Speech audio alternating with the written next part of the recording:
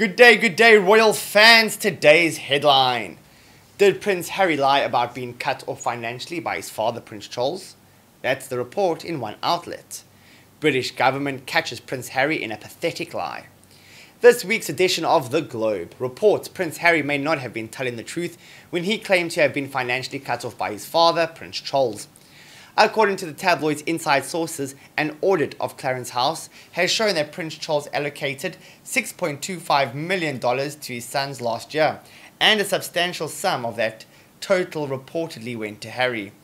The tabloid explains that this revelation discredits Harry and wife Meghan Markle's claims that they were forced to live off Harry's inheritance from his late mother when they arrived in the United States. The tabloid notes that Charles was still supporting his youngest son financially throughout his move to California, despite the couple repeatedly insisting they were working towards becoming financially independent.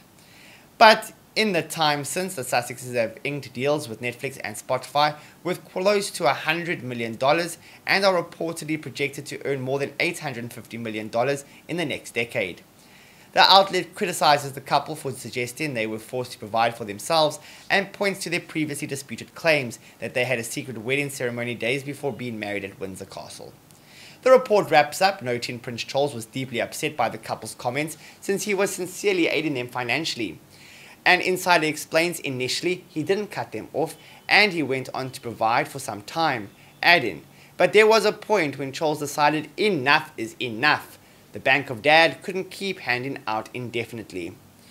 Prince Harry bites the hand that fed him.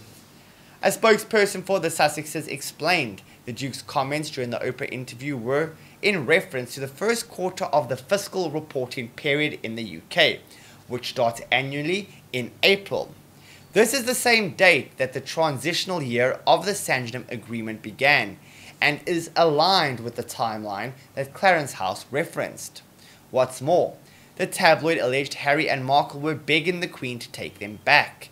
Then the magazine claims Harry and Markle were becoming cannabis farmers, and more recently, the tabloid claimed the firm had all kinds of dirt on the Sussexes after tapping their phones.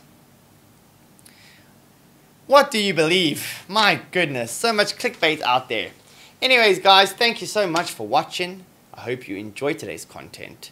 Please don't forget to like, comment and subscribe for more royal news. See you tomorrow and goodbye for now.